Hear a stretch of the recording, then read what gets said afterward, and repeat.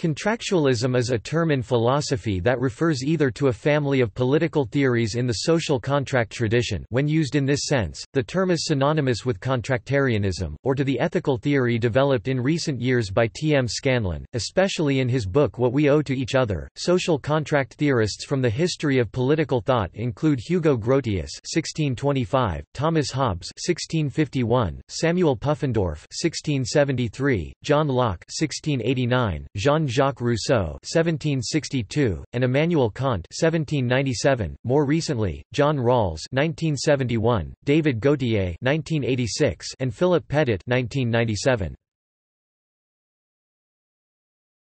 Topic: References.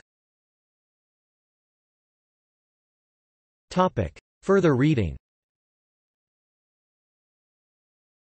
Ashford, Elizabeth and Mulgan, Tim, 2007.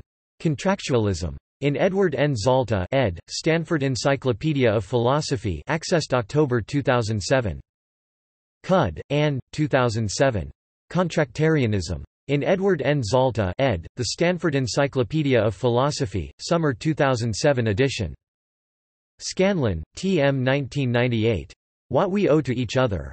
Cambridge, Massachusetts.